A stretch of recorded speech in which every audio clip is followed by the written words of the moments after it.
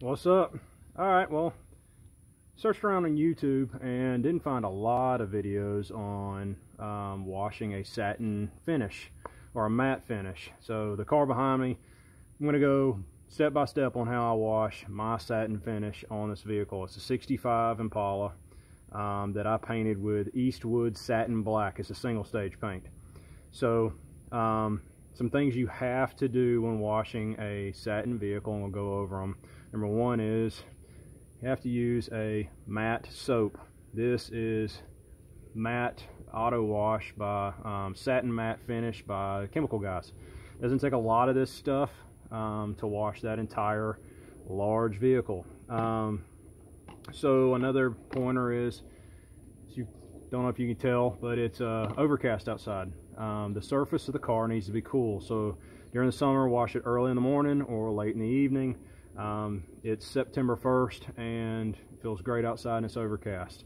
If you wash a satin or matte car when the surface is hot, you're going to get a lot of water spots. And it's just kind of a waste of your time. So I'm going to go over washing this car because there's a method that I do that turns out really good on it. And I'm going to put links to some of the stuff I use in the description below, including some, which I'm out of it, is the spray matte Chemical Guys spray after you wash it. It's a detail and spray. I'll put that in the link in the description below. But let's crank this bad boy up, get it outside, and then I'll start washing. She's alive. Oh yes, she's alive.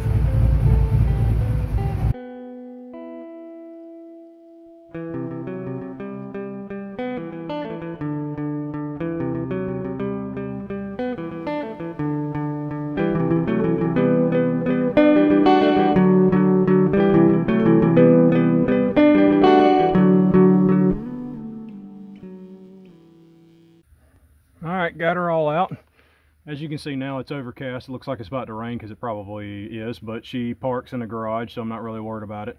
I'm going to show you how I wash the car. I wash her in sections. It sounds kind of weird talking to a camera about how to wash a car. Everybody knows how to wash a car.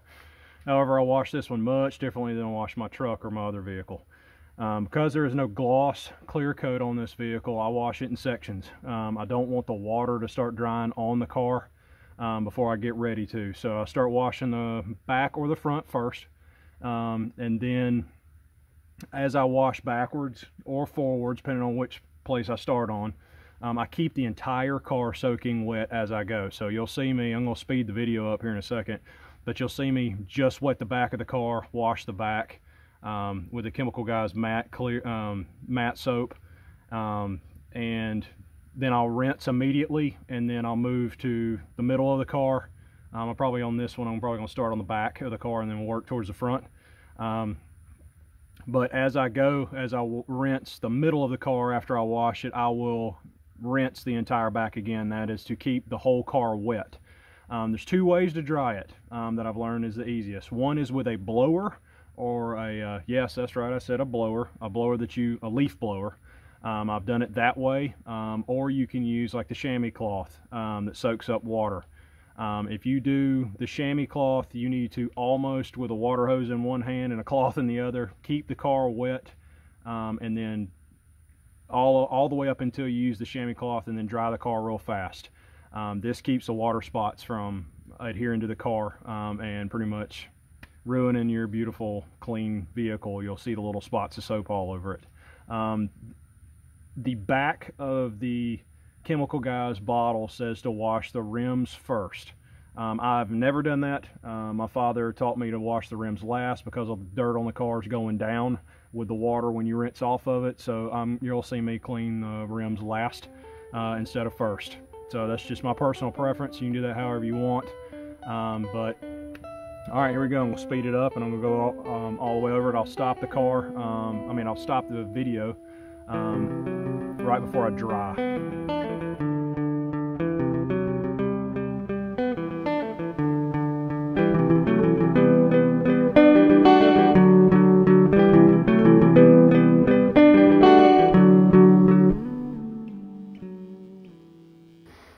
I'm going to go over over some more stuff real quick, and then I'm going to get to drying. You're going to see me, I'm going to speed the video up in a second, but you're going to see me hose the entire car down once again right before I get on to drying it with the chamois. I'm going to put a link down below for you on the chamois cloth, as well as the soap that I use for this car. If I can find a link to the paint, I'll put that down there too.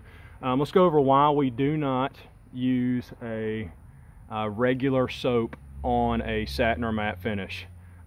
If you use any soaps with any type of polish in it, you'll actually start to buff a shiny part of the paint out. You'll actually start making like rings and shiny spots on the car. If you wanted your car satin or matte, you do not want to start putting shiny rings in it. So you have to use soap that is specific for matte or satin finishes. When I was building this car, I had a hard time understanding or finding anything that showed me online the difference between satin and matte. There is one YouTube video I found where a gentleman was explaining the difference between a matte black and a satin. The best thing I can explain is that satin is in between matte and a gloss black. If you look at the back of this car where the Chevelle stripes are, that is gloss black, that is satin in the middle. So this is a paint, this is a vinyl wrap that's gloss. So I wanted it to be like a ghost gloss color. But however, the matte kind of looks like your black primers. So I did not want the vehicle to look primered. Once this car is dry and in the sun, it actually looks as a little bit of a sheen to it because it's a satin paint, not a matte paint. What a water spot is. So if you look, I don't know if it'll show up on camera, very closely at the top of that, right there. All right, that little water spot, if it were to dry, it put a white spot on the car. So that's why you have to dry it off right after you wash it. I'm going to use a chamois cloth, looks like this, instead of using a leaf blower. All right.